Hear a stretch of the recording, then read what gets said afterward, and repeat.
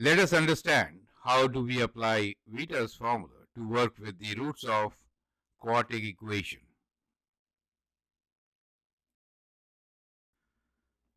I am Anil Kumar. Welcome to my YouTube channel and the website Global Math Institute. In this video, we have an example where Vietas formula will be applied. Example 3 in our list is, let P, Q, R and S be the solutions of the following equation. Quartic equation is given to you, degree 4 polynomial, 2x to the power of 4 minus x cubed plus 2x squared minus 4x minus 24 equals to 0.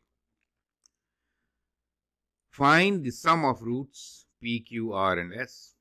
Find the product of roots P, Q, R and S. Find the symmetric sum PQ plus QR plus RS plus SP, and find 1 over P plus 1 over Q plus 1 over R plus 1 over S, where PQ, RS are 4 roots of the given equation. You can always pause the video, answer the question, and then look into my suggestions. Let me remind you of what Vietas formula is. So for any given polynomial of degree n, we can actually find the symmetric sum of the roots. Sum of all the roots are minus of an minus 1 over an, where an is the leading coefficient and an minus 1 is next to it, right? So that is how you get sum of the roots. But sum of product of two roots, like r1 plus r2, r2 plus r3, will be next coefficient divided by the leading coefficient. And like this, product of the root will be constant over the leading coefficient, and this sign will be minus for odd degree and plus for even degree, correct? So you can use this formula and then find the solution of the given question. So coming back to this, I think it's simple application of Vietas formula. So now let's try to do it. After attending university. The winner of this year's Certificate of Achievement Schulich Leader Award is x-intercepts.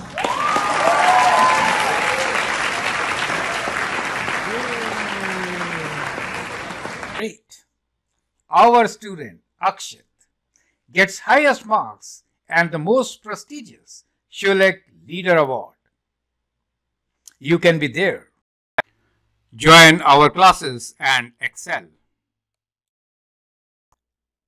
So once again, the sum of roots P plus Q plus R will be what?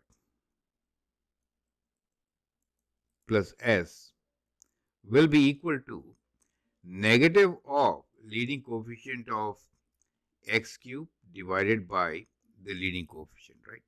So the coefficient of x cubed divided by the leading coefficient 2. So in this particular case, the coefficient of x cubed is minus 1. And when you divide this by 2, you get your answer, correct? So that becomes your answer, which is half. You get the idea. So that is how you can find some of these roots. Simple as that. So that is your part A. And now let's do part B, which is product of roots. Product of roots, we have this as a degree 4. So it will be positive of ratio of this coefficient, which is constant, right?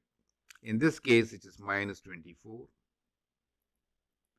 divided by the leading coefficient, which is 2. And that gives us minus 12. Do you see that how easily we have figured it out? So for part B, what we're trying to do here is that we take this constant, right, divided by the leading coefficient. That is how you do the product of roots. Absolutely clear, right? Now let's take up the second part, part C, which is the product of PQ plus QR plus RS plus SP, right? So we are multiplying systematically two roots, right? So for part C, the product PQ plus QR plus RS plus SP will be equal to the ratio of which two? Will be the ratio of the next coefficient over the leading coefficient, right? In this case, it is equal to 2 over 2. The signs also change, right? So this is negative, this is positive, so it alternates. So we are now looking into, so first one was negative, this is now positive, then negative, positive. Do you see the signs which are there in the ratio? Correct? So we get our answer, which is equal to 2 by 2, which is 1. Clear? Now let's do part D, where we are taking up the ratio of these, right? So I hope by now you have understood the concept. Let's try to see what is part D. In D, what we have is that we have to find what is 1 over P plus 1 over Q plus 1 over R, reciprocal sum, right? So you can always take common denominator, which is the product PQRS, and then you get what? You get the symmetric sum, right? QRS plus, here we get PRS plus, here we get PQS plus PQR, correct? So that is the third symmetric sum, right? So we are now focusing on, so where it was individual, then 2 and then 3. So we are focusing on this. And the sign should be what? Well, this was negative, this was positive, this is negative, correct? So we have on the top the symmetric sum of this. So we could write this as equal to, let me now do it in 2 lines. Minus of minus 4 divided by 2. So that is the numerator, right? And the denominator is the product of all of them, which we figured out was minus 24 over 2, right? Or we calculated that to minus 12, correct? So that becomes your answer, correct? So in the numerator, we have minus becomes plus 2. And in the denominator, we have minus 12. So that gives you minus 1 over 6 as your answer. You get the idea.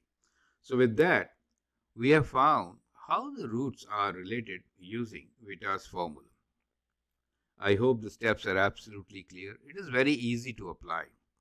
So the whole idea of taking these examples was to make you understand that's not a difficult formula to use, very simple and very effective in solving some difficult questions. So I hope with this you have understood the complete concept. Feel free to write your comments and share your views.